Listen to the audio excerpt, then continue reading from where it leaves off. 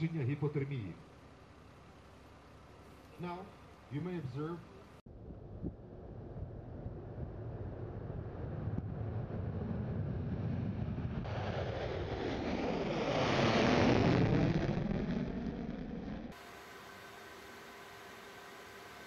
I'm standing at the border between Ukraine, which is that way, Russia, which is that way, and Belarus, which is just over there. This place is getting quite a bit of attention at the moment because in the event of a Russian invasion, it's probably going to get hit pretty hard, but it's also a very symbolic place. If you look down the road behind me, you'll see a white column. That is a monument to the friendship between the Russian, Belarusian and Ukrainian peoples, the three nations descended from the ancient civilization of Kievan Rus.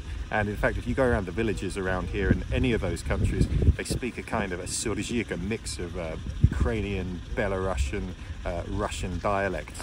Now, most Belarusians or Ukrainians will tell you that that common history is shared, but it doesn't mean that they're the same nation. Vladimir Putin doesn't seem to agree. He seems to think that the East Slavs are one nation, that they should be ruled from Moscow, and he's suggesting he's going to reunite them.